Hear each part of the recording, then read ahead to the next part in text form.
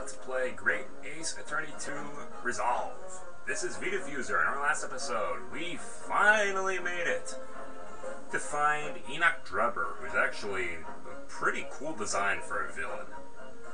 What's not cool was the fact that even though he planted a time bomb for us to dismantle, he had another one on the scene of the accident and blew up a whole bunch of cops and people at the Great Expedition, or Exhibition. I think it's time we bring this guy.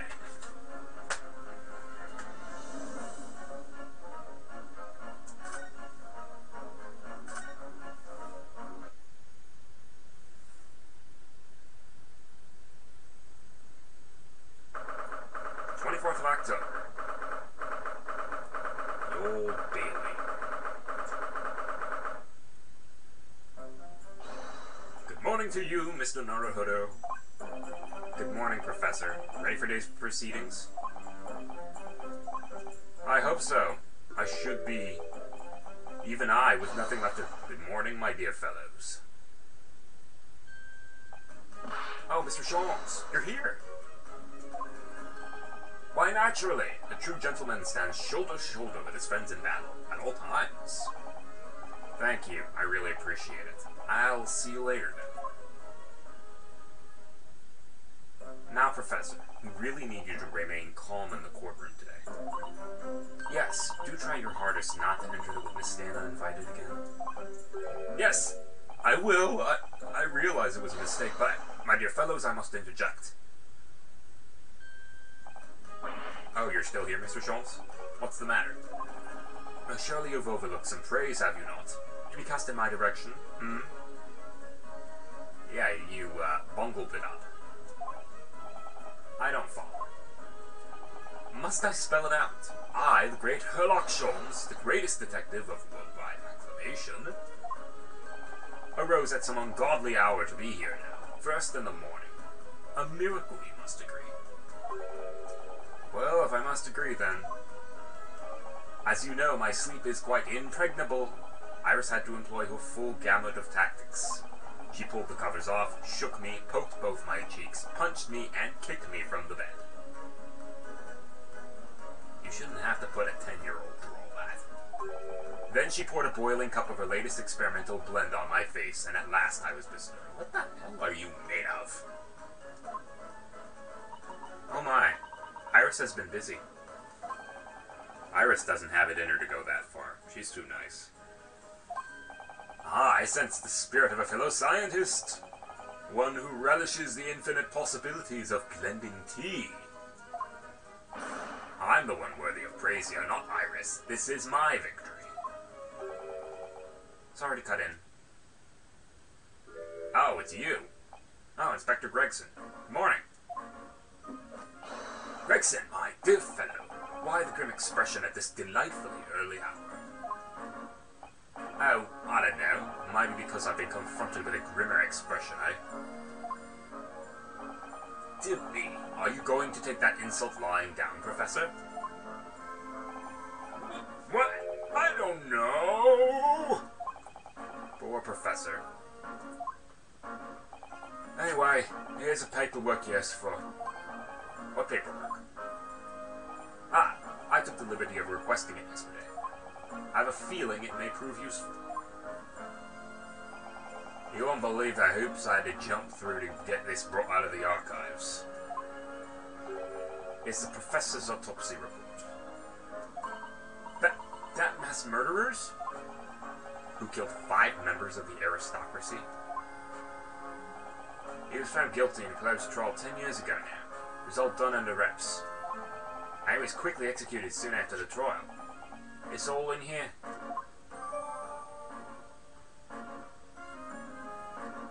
Okay. I don't know what to say. Thank you, Inspector. Yes, much obliged, Gregson. I slowly lot of the yard are just doing what we can, in the shadow of the great Detective Sholmes, of course.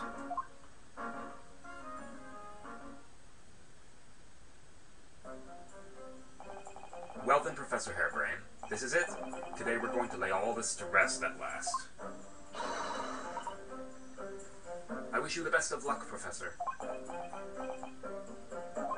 I suppose he'll be in there today, will he? Drebber. Yep, we expect the prosecution to summon him as a witness. I'm still amazed you managed to find him in just one day. I really owe you both so much. Counsel and the defendant. The trial is about to resume. Kindly make your way to the courtroom at once. Alright, here we go. This is it then. Final chapter. Funny, my heart's racing a little. I felt it before, actually, this strange foreboding. As if something's going to happen in this trial that I'm not ready for. But I can't let that distract me from the only thing that really matters. Finding the truth.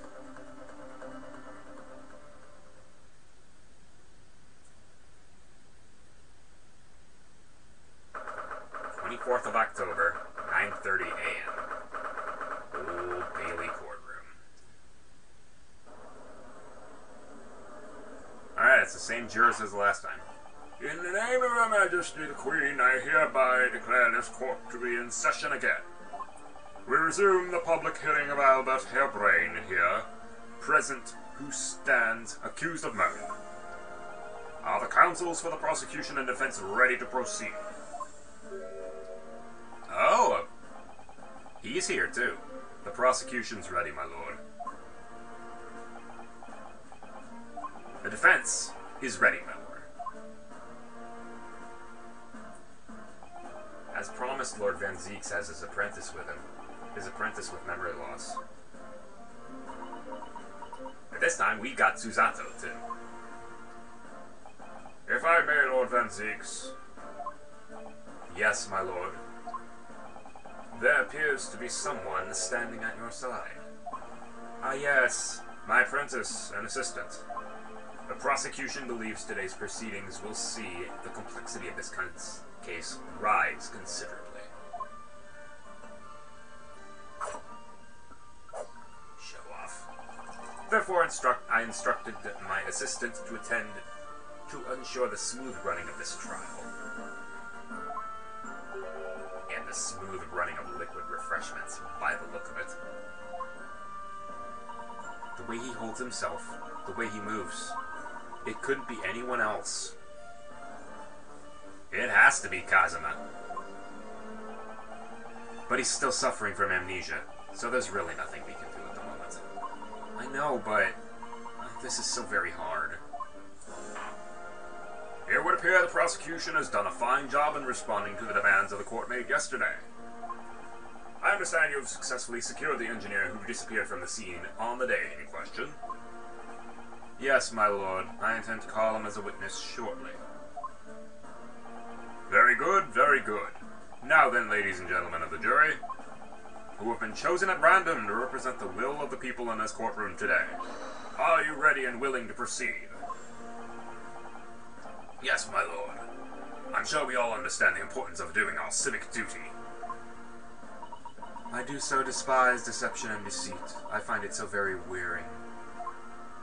To take a man's life with a conjuring trick, it is against the magician's code, not to mention the law.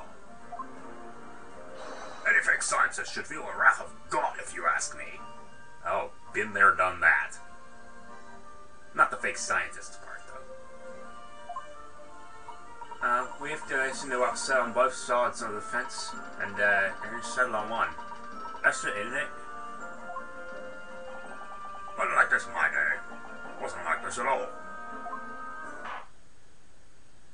If all parties are ready to proceed, you may begin, Lord Van Zeeks. Before I do, my lord, there is a report I must read to the court. Yesterday, at the Great Exhibition Grounds, the evidence of primary importance in this case, the super high voltage instantaneous kinesis machine, which was installed on the experimentation stage, was deliberately destroyed in an explosion affected by an unknown person or persons. It was what? An explosion?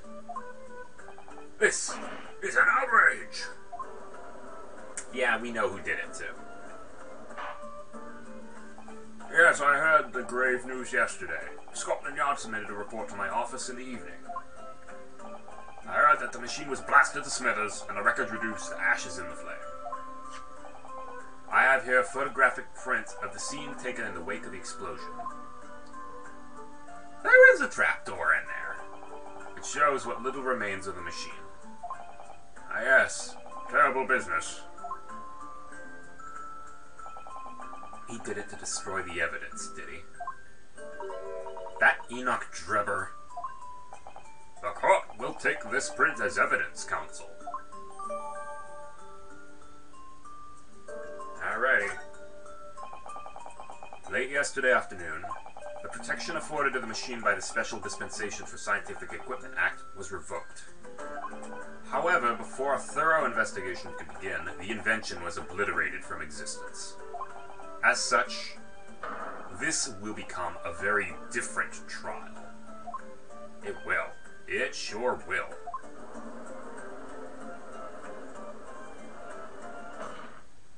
As it stands now, with no evidence on which to draw meaningful conclusions, the authenticity of the kinesis machine will remain forever in obscurity. Indeed. A most unfortunate state of affairs. However, one thing remains clear. The victim's death was the result of the actions of the accused. Of that, we can be certain. For it was the accused himself who was operating the machine and who ultimately caused its loss of control. As Lord Van Zieks rightly says, this is a very different trial now. The accused accepts responsibility for his part in the events that transpired. He acknowledges that Mr. Asman died as a result of the accident caused by this machine's malfunction. However, unbeknownst to the professor, he was being deliberately deceived by a pair of very clever fraudsters. Names, counsel, if you please.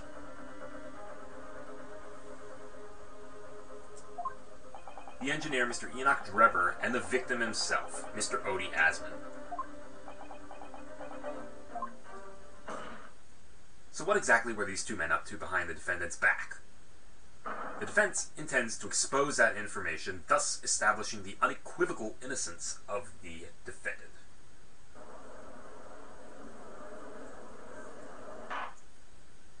Thank you, counsels. The positions of the prosecution and defense have been clearly stated. Lord Van Zieks, summon your first witness, please. At once, my lord. The prosecution calls the engineer, Mr. Enoch Drebber, to the stand. Yep, there he is. Beep, beep, blip, beep. State your name and occupation for the court. Name, Enoch Drebber. Occupation. Hard to pin down, I would say. I am a robot. Beep, beep, blip, beep. See that black monocle? Yeah, why do I feel as though I've seen it somewhere before? Oh, you too. I had exactly the same feeling myself. Your file indicates that you are currently being investigated in connection with another case. The theft of a waxwork model, is it? A most extraordinary sounding business. But that has no bearing on this trial, I assure you. Cleave it from your mind. You're familiar with the public experiments carried out at the Great Exhibition some days ago. The accused super high voltage instantaneous kinesis demonstration. Yes, you could say that. I am aware of it. There was a terrible accident, wasn't there? It was you, Mr. Drebber, who constructed the vast machine used in the experiments. Or so our investigations indicate. Can you confirm your involvement? Yes, I constructed it, in precise accordance with the blueprints. But that's all. Then the court would be very interested to hear your thoughts about the machine, I'm sure.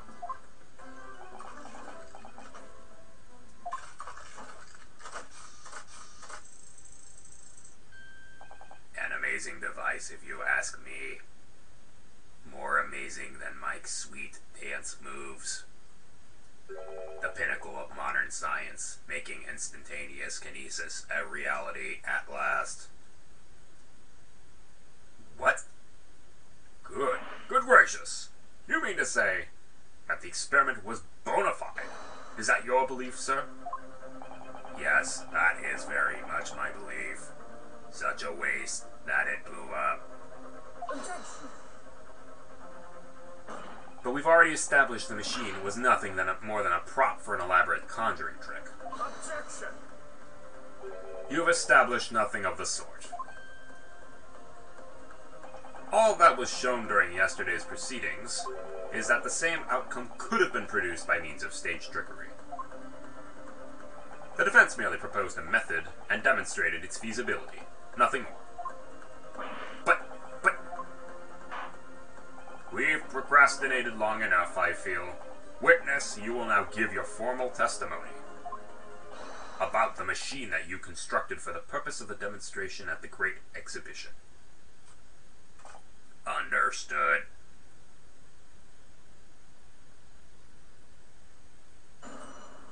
Alrighty, here we go.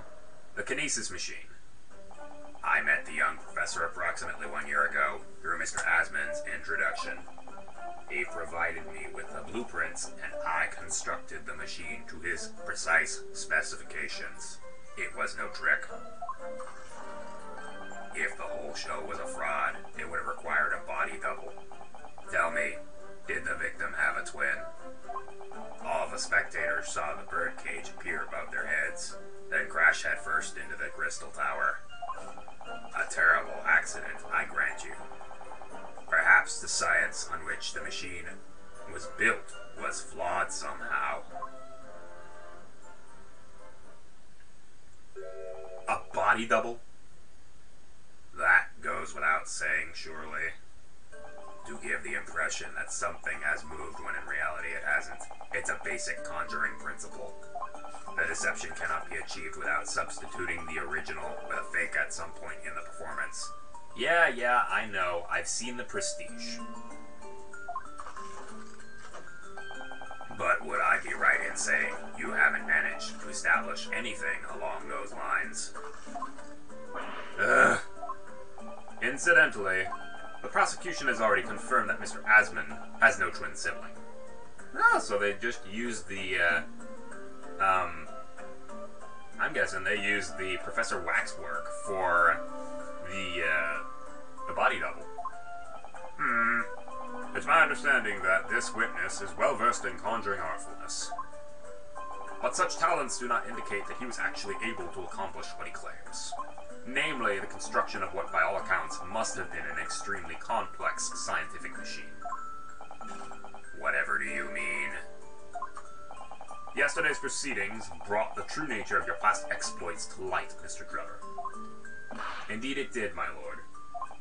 As a swindler who preys on innocent scientists to elicit government grant money through conjuring know-how. Yes, it's true, I possess considerable knowledge of stage magic. But crucially, my scientific knowledge more than matches that of any academic in the field. Investigation of the witness's workshop attests to that claim, my lord. As evidence, the police found this Royal Society trophy for young talent in science there. Yes, that's true. We spotted it there ourselves. If a hypothesis is sound, it can always be forged into a physical manifestation, with sufficient skill. Though I may have sold the secrets of some deceptive wiles to sniveling, talentless scientists in the past. Would you therefore assert that the explosion of the machine was an unfortunate accident? Or, of course, a deliberate act of murder carried out by misuse of the science?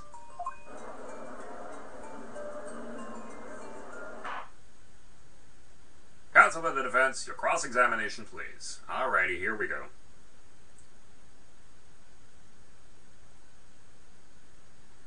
Yes, my lord. Alright, before we do that, I think it's time we examine some stuff that we got.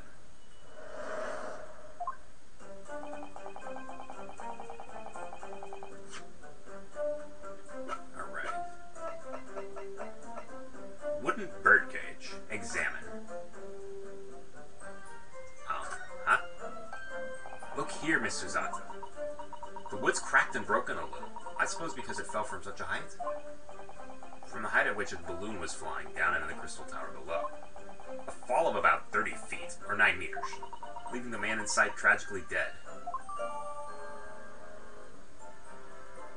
Yeah, it was damaged though, right? Okay, we got that. Out of there.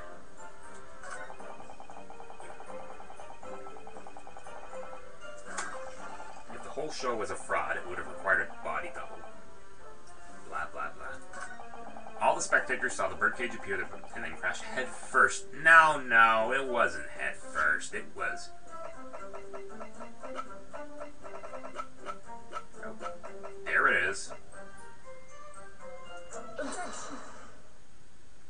We've examined the birdcage that crashed into the crystal tower ourselves. As you can see, the cage, which is a wooden construction, has sustained damage in one particular spot. Following the explosion, it fell some 30 feet in the glass of the crystal tower. That level of damage is to be expected, surely. I agree. The damage itself is entirely understandable. What doesn't make sense is the location of that damage. What? All the breakages in the wood are at the base of the birdcage, not the top. What are you saying? That's the opposite of where they should be. That's right, my lord. The birdcage that was at the scene is damaged at its base. So we have reports of the birdcage falling headlong into the crystal tower, yet the damage is at the bottom.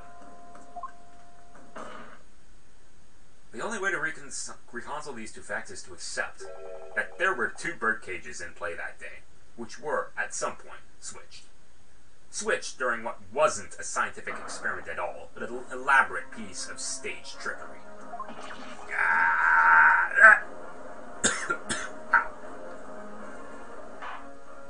Good gracious! Explain yourself, witness!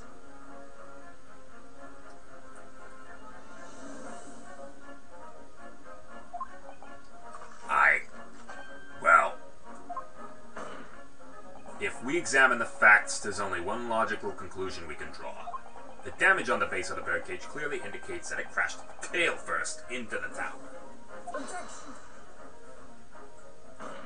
But multiple witnesses claim it fell head first. The birdcage materialized in the sky next to the balloon flying over the stage, following a spontaneous explosion, at an altitude of some 60 feet above ground level, which is approximately 18 meters. It then proceeded to fall some 30 feet into the crystal tower in the ensuing deflagration. Witness reports amid such chaos are notoriously unreliable. Objection.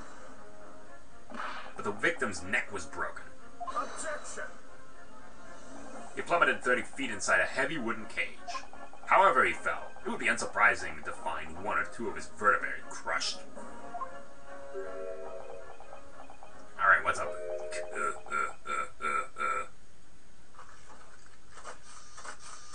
Shake that. A riveting scientific analysis of events from the prosecution there. Though to be even more rigorous, you would have to say it was only one vertebrae, actually. He wasn't quiet for long. I find it hard to see what's motivating Lord Van Zieks. This witness is clearly a swindler, and one who deceived a personal friend of his. If you're gonna establish this deception, do it right. Sorry? I feel like that's the undertone here. Ah yes, and there's one more point. The defense appears to have forgotten. It obviously wasn't a trick.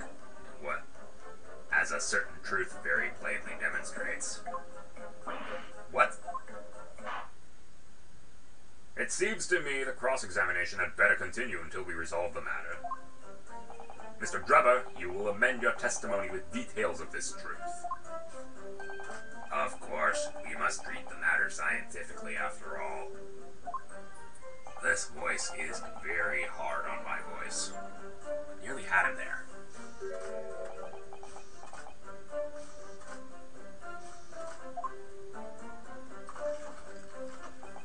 kinesis clearly took place because there's nowhere else 30 feet high for the birdcage to have fallen from. I'm not sure about that.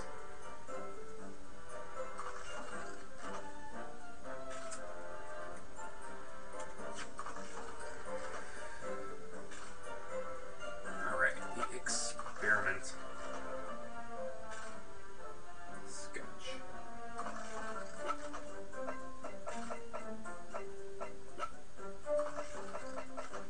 Alright. Objection. This is a diagram of the experimentation stage and its surroundings.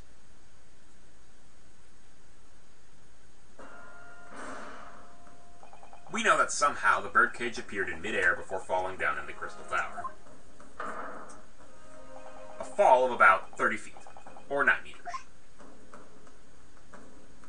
However, if you examine the diagram carefully, you'll see there is one other possible location from which the birdcage could have fallen. The same distance of 30 feet. No!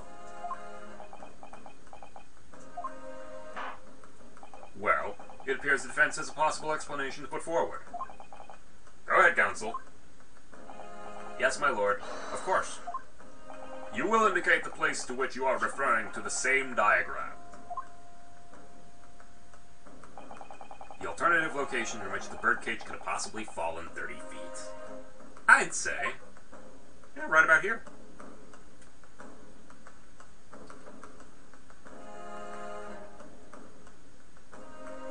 Take that! The place I'm referring to is here. But that's where the birdcage would have to be to begin with. Which is exactly the point, my lord. Yes, the birdcage was in the machine on this stage. But what we must also consider is the height of the stage itself. Go on, counsel. It turns out the experimentation stage was built at a considerable height above ground level. If you look at the diagram, in fact, you'll see it's about the same height above the ground as the balloon was above the crash site. Ooh, we got him there.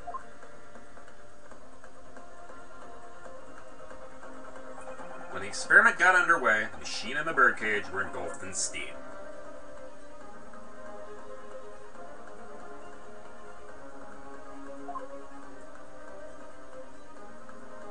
And we just determined there's a trapdoor.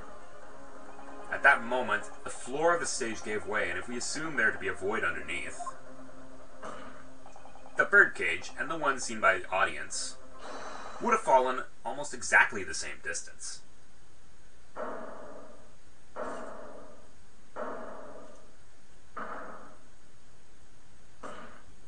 Once again, my lord, this all points to the fact there was not one birdcage, but two. Objection! My learned friend has no evidence that the stage had such a contrivance in its design. Oh, we just got some. Someone is responsible for criminal destruction of the kinesis machine itself, it's true. However, the stage still stands. And take a moment to look at the photographic print of the scene following yesterday's explosion. I spy with my little eye a trapdoor. Good lord, the metal grill that formed the floor of the machine is undone. Yep, most likely blown apart by the force of the explosion that destroyed the rest of the machine. The defense calls for the space below the stage to be investigated immediately.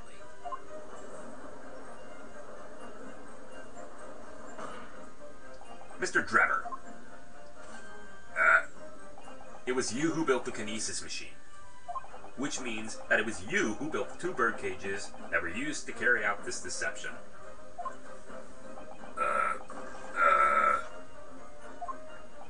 Whether Professor Harebrain's hypothesis are sound or not makes no difference. Because it's the construction of this machine that matters. A machine designed to take Mr. Asman's life. And lay the blame firmly at the professor's door. Something that could only have been carried out by you, Mr. Enoch Drebber.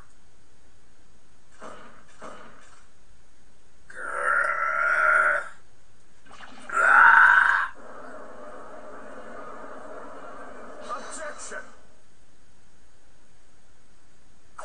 Show off. If My learned friend has reached the end of his wild assertions. Ow! The prosecution would like to crush the defense's argument slowly but surely. What? Your argument fails to hold water. And we will find out why in the next episode.